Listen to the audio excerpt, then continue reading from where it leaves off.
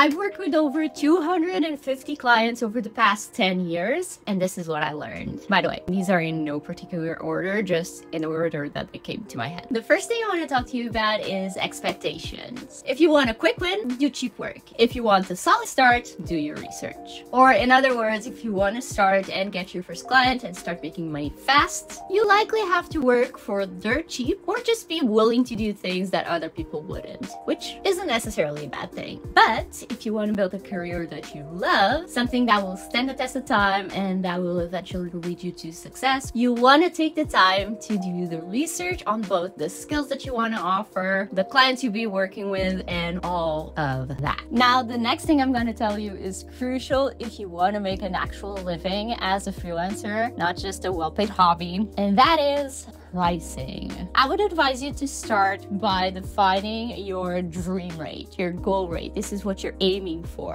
And for this, you may want to look at other freelancers in your industry, see what they're charging, and get inspired. But now, you're just starting out, so you want to decide what is the lowest you would work for. What would make sense for you? What is the lowest that you would accept to do a job? This will be your starting point. Now, arguably, the most important part is you want to bridge the gap between those two values, right? If you're wanting to start at $5 an hour and let's say you want to go to 85, which is what I charge now versus what I charged in the beginning. How you do this is you want to raise your rate with each new client. But in order to raise your rate successfully, you'll need a couple things first. Things like confidence. If you're not 100% confident in your rates and what you're charging your client, they'll be able to tell. I can guarantee you. Now, the second thing you need is social proof, because it's not just you who needs to have confidence in yourself. Your clients need to trust you and your work too. Now, for that, you'll need reviews from past people you've worked with, anyone that can vouch for your work quality and work ethic. You'll also want to have a portfolio. If you don't have one, get one. You don't need a client to have a portfolio. Do a passion project. Work with a beta client. I did a video all about beta clients, so more info on that right there. Now, another thing, the most important skills of a freelancer are likely not what you think. It's not graphic design or programming or marketing. It's a bit of marketing and sales, but you're gonna want to sell yourself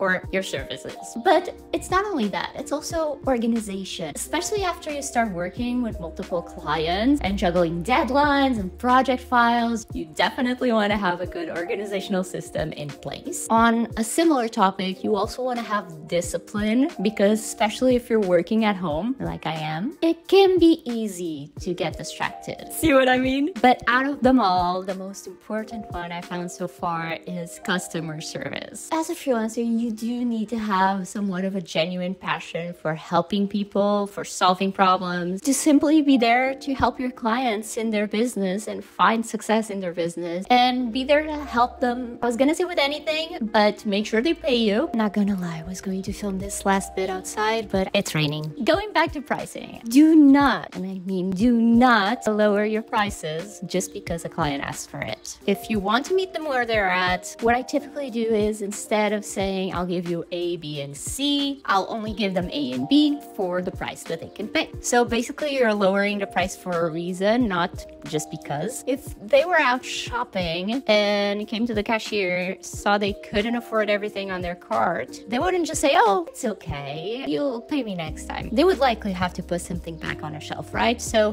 one of the things in your service has to go back on the shelf. On the other hand, if you find everyone saying they can afford you, you may want to take a step back and reevaluate your pricing. Maybe also your marketing. Because here's the thing, maybe your prices are in fact too high. Or maybe, just maybe, you may just not be selling the value the right way. If you find people are just saying yes, left and right, with no hesitation whatsoever, it may feel really good. Trust me, I've been there. But maybe your rates may be a little too low. It may be just too good of a deal for them to pass out on, and you may want to raise them, which is also a good problem to have. Now, since we're going back in the script, let's get back to your portfolio, and for that, I'm gonna go back to my office.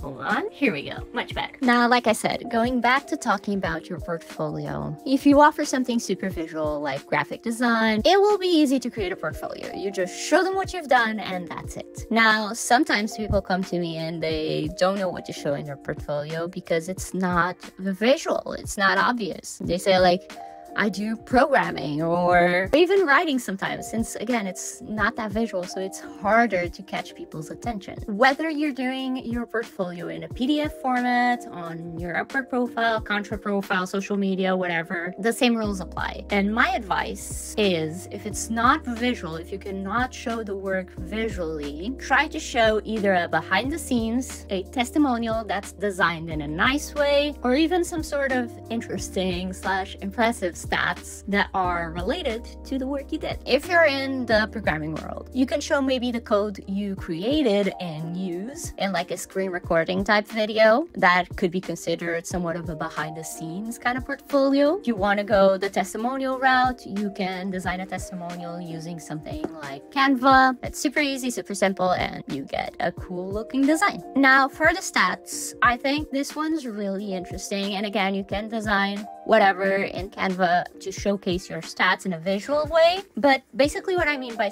interesting stats is whether you help the client increase their sales, whether you help them decrease their workload, whether you can increase their productivity, whatever it is that you can do. If you have a clear stat, show it, scream it from the rooftops. That's where you'll shine. Now, excuse the mess behind me, but I want to talk a little bit about networking. As an introvert myself, believe it or not, this doesn't come easy to me, but I know it's important, so I do it anyway. Plus, I might be an introvert, but I'm a weird introvert. I'm an introvert that likes to meet cool people. But basically, having a good, solid network will not only help you, feel as part of a community, not so alone, because again, freelancing, yeah, can be lonely, but it doesn't have to. And if you have a network, it means that you can share your successes. You can share your struggles and just the day-to-day client dealing life. You can potentially share clients and refer clients to each other, which is super awesome. You're helping them, they're helping you. It's a win-win situation. And of course, there's a million different ways that you can build your network. You can do it on social, obviously. You can meet them in person at events, or you can join groups of like-minded people, like whether in person again or on social. I actually have a Discord server. I'll have the link down below, so you can join, introduce yourself, and meet some cool freelancing peeps. You have also, the good old Facebook groups, LinkedIn groups. Does anyone use those? I don't know, but maybe you'll find your people there. Let's circle back to marketing. When it comes to marketing yourself and your services, you almost want to take the opposite approach to what's quote unquote obvious, because you may be tempted to obviously list out the things you're good at, the services you offer and the skills you have, but instead I want you to turn that around and focus on the client. This is also why the first thing I told you, if you remember, it's important to do that research so you can understand your client and how your service fits in their life. For example, I've been doing a lot of UGC for brands. Let's picture I'm pitching my services, as a UGC creator to a brand. I could say, hi, I'm Sylvia. I can do a video for you that's 60 seconds, fits for TikTok and whatever, and I can unbox your product, the whole shebang. Or I could say, if you're lacking content on social media, or the content you're posting is just not getting people engaged and not getting enough reach, I can help you create content that's fun and authentic that will solve these problems for you.